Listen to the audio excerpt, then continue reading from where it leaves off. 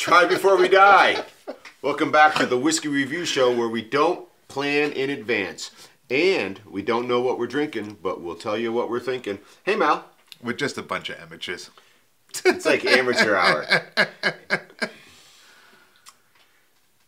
Level 6 hour. We're not level 1. Not level 1. Not level 1. Thoroughly enjoyable show, though. How does this go? Hit Randy. Randy Gives us a number. You walk around your bar. Yep.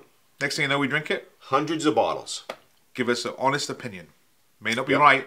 May not even be close. It's what we experienced. It's what we're experiencing. Why don't you push it? Tonight we're going to find bottle number 134 right behind Malcolm. We're going to open that bottle and tell you what we think. But first we're going to figure out what it is. We'll see everybody behind Malcolm. Bottle 134.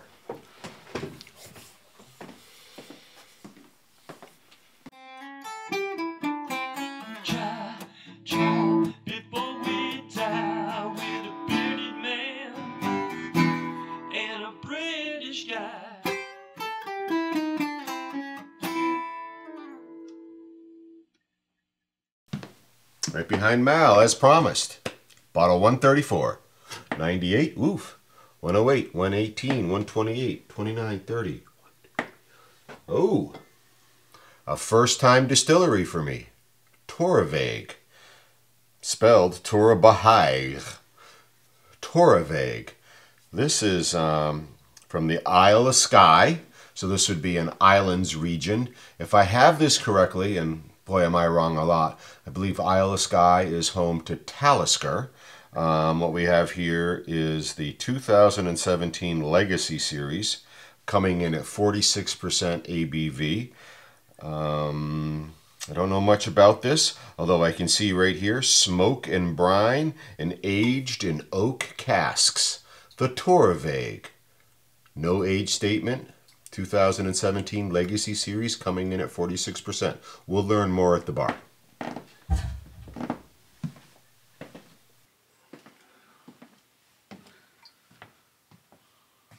Pronounce that. Torabhaig. Torabhaig.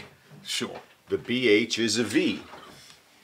The Torabhaig, the 2017 the Legacy Series, aged in oak casks. Let's get it open. Have you ever had a Torabhaig? No, I haven't even heard of it. Neither have I. We have a couple expressions here, but I am also unfamiliar with them.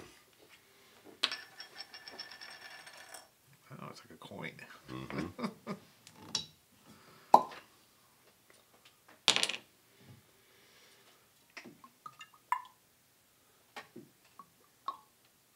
See it spitting at you? Is that what that was? Yeah.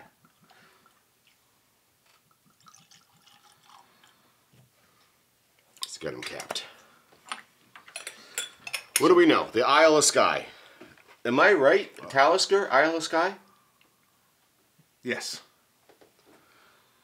The Legacy Series. Smoke and brine. A robustly peated spirit with a deceptively refined character, resulting in a complex and maritime whiskey. Drawn from a select batch of 100 barrels and casked in early 2017. So they took 100 barrels of what they considered to be worthy or at least similar flavor profiles, took those 100 barrels from their warehouse and released this series of bottles. We don't have a unique numbering. We do not have an age statement. We know bottled in 2017.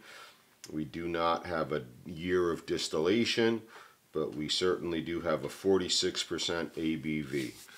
There's a lot of discussion on the back about the ppm, the parts per million of the phenol levels, which are a part of the peaty smoking qualities. Coming in at 55 to 60, residual levels of phenols of 16, heavily peated. Lots of stuff here about the peat and the smoke.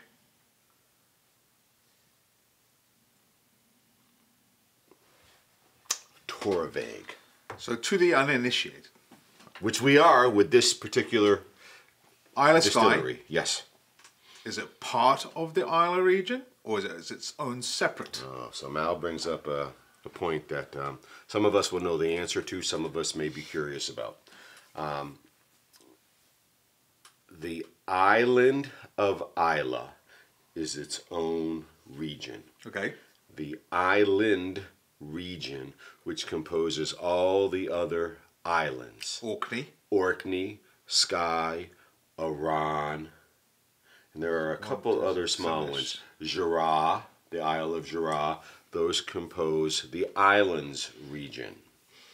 The other five, or the other four, Isla, the Islands, Campbellton, Lowland, Highland, and Speyside are the 6 regions. Yes. Similar flavour profiles? Being an island? I'm quite curious if the Torabhaig will be similar to a Talisker, which is home on Isle of Skye as well. Right. The Arans, which are behind you as well, are much different, and they have many other caskings. But this peated whiskey and this maritime flavor may be reminiscent of a Talisker. We're going to find out. Okay. I did see no color added, not chill filtered. 46% ABV, the Torabhaig. I think this is a newer distillery. Let's just see if this is in the book. RS Talisker. This is where we're going to find out. Moderately peated 25.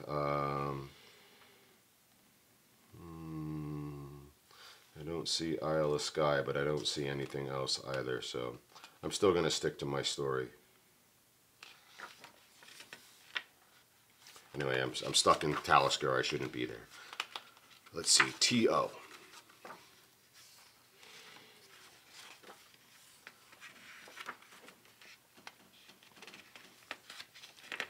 It is not in the book. That new. That new. We've got Tormore and then Trader Joe's. Oh. We'll get you a TBWD fact on the exact timeline on the Torabhaig distillery. In the meantime, Malcolm, what have we got for a color? I mean, certainly in the big bottle, Pale straw. we certainly do have this very straw, very pale, very light.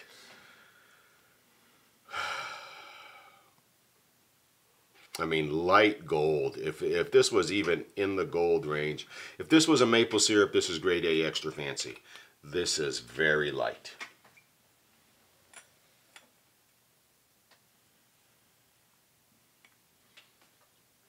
I'm going to stick with the maple syrup grading. I do have a sugar house, grade A, extra fancy, and the old grading scheme, very light, which would denote amazingly very light flavors, and I think we're going to have the opposite experience right here.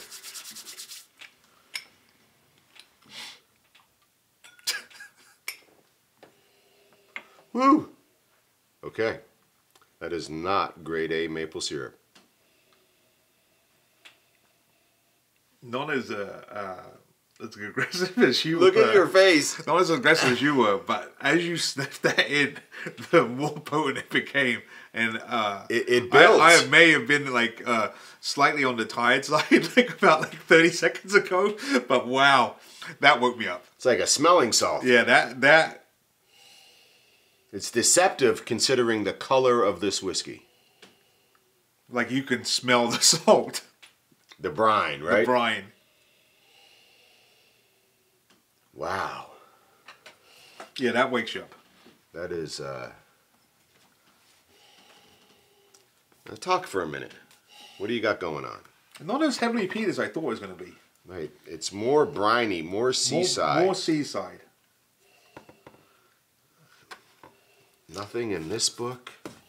And something sweet in there. Something sweet. Yeah. What are you finding?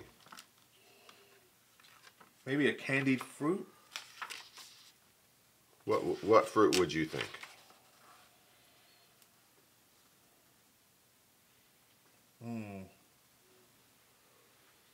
I've confirmed it. Isle of Skye, Talisker. Yay. 3 books later. The second book, though, is a new book, and Torabhaig is not in that book either. Cherry, maybe?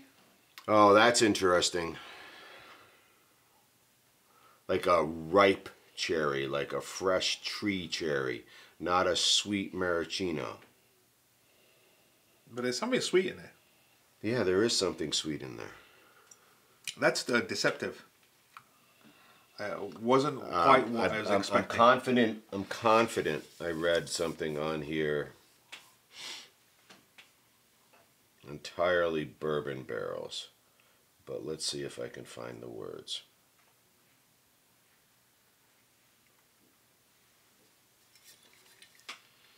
I feel like it's there. I'm going to keep looking for... Oh, yep.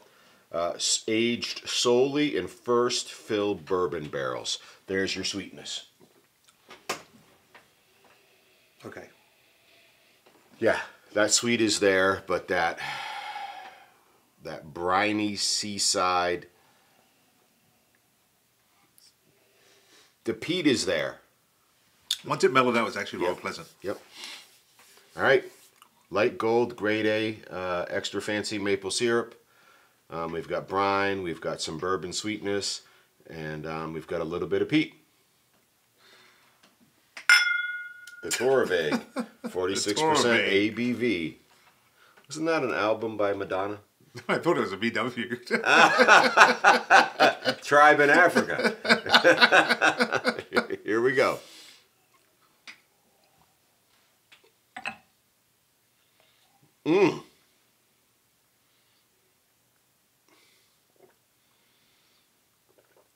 Wow. It is all there. There is no easy entry. Letting it rest in the front of the mouth, it just grew and expanded. It was hard to get back. That's an aggressive drink. That drink is a gremlin in a paper bag. Yeah, that's aggressive. But surprisingly, not again. Nothing. 2-3 seasons ago, this would have really worried me. Right. But it's not as nothing negative in what we just said. Just like. But it's there, and it's some. It's all there. That whiskey is happening from the minute it goes in your mouth, and it is demanding room to expand. I like the bourbon at the back. Yeah. I think that's what makes that more palatable. Do you agree that it demands? Oh yeah, this is something that I would not be drinking more than a couple, and a couple I would say I would be like, that's the way I'm going to end my night. If you told me that was 52% ABV, I would believe you. Yes. 46. Compared to some other where we have the similar numbers, this one truly is like, oh yeah, there's some alcohol in there. What was that? Was it Gremlins? Don't get it wet or after Feed it after midnight. Yeah. This whiskey is all there. It's like. I mean, can you see these legs just hanging on here? Yeah. Oh, your entire glass is like dripping. And there's no way around whiskey. You can't like hold it. No, you can't. And be like, rest. You know what? I'm gonna let it warm up a little bit. No. And I'm gonna take it down. I took a big swallow. I was like, oh boy. I actually thought you finished your glass that time around, but I was like, okay, he took a big sip. I'm like, I'll take a big sip. Yeah. And you can't. Okay, so tasting notes, right? Because this is so voracious. I really can't pour. You can tell it's bourbon based. Yeah. But I'm having a very hard time pulling out any sort of true notes because this is so voracious that it just overwhelms you so quickly. And I have a slight numbing, but I certainly maybe a little sea salt. But I'm having a hard time really picking out the peat, the smoke, because it's so vibrant. So voracious that it's like... You grew up in England. Yeah. Did you ever have chloroseptic? Yeah. Like for your sore throat? Yeah. Like, yeah. And it just dominate your entire mouth experience. Yeah. This is dominating the entire mouth experience. Even if you take it down fast. Even if you take a small sip.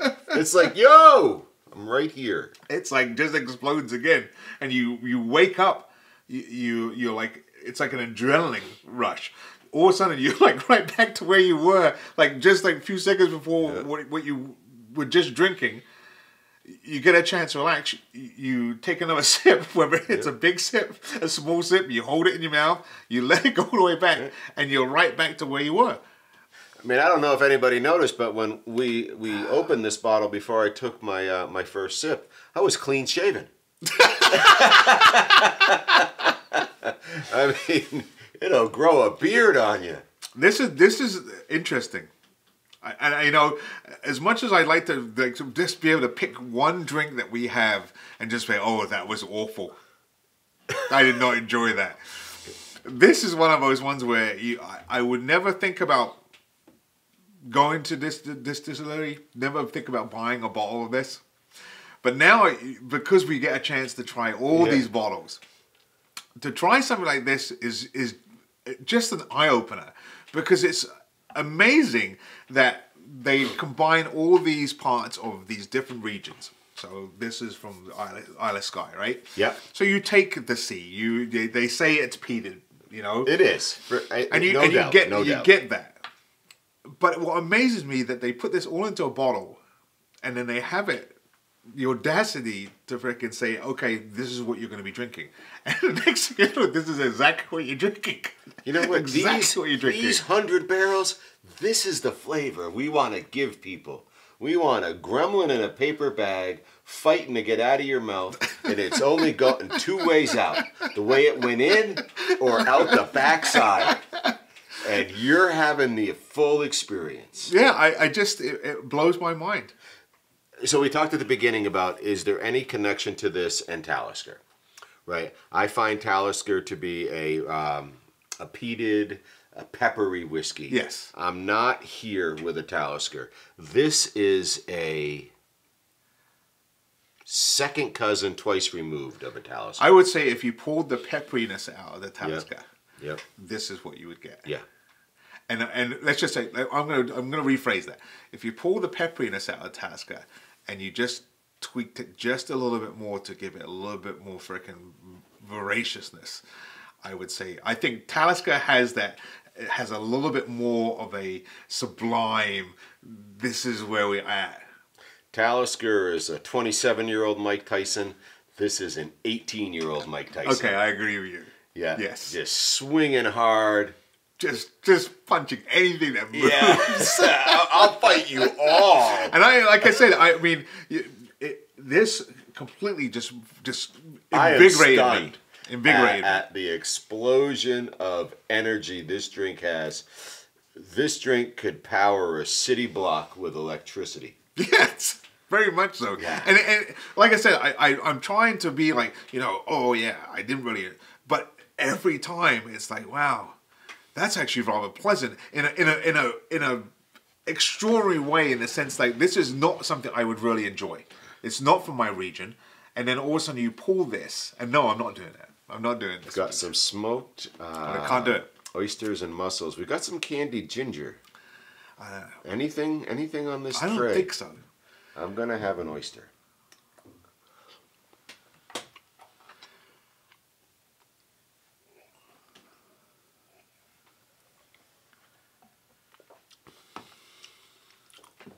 It works.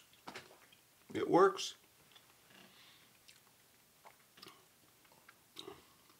But I bet young Mike Tyson ate a bunch of oysters. Because that guy was out of control. This whiskey is like barely contained. Yeah, no, very much so. Yeah. It is just punching all over the place. Yeah. The Torabhaig, no age statement, the 2017 Legacy Series, 100 barrels put together, burst fill American bourbon, 46% ABV, a gremlin in a paper bag, an 18-year-old Mike Tyson, out of control. This whiskey got two ways out of your mouth.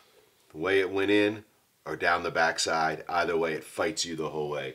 It's not bad. No, not at all. And this is from a Speyside drinker. Not at all. Yep. All right, let's see what the crew has for us. Actually, sort of goes against everything that we do. Yep. But this is yours. All right. Cheers to poor decisions. Cheers. We're going to have another one of these.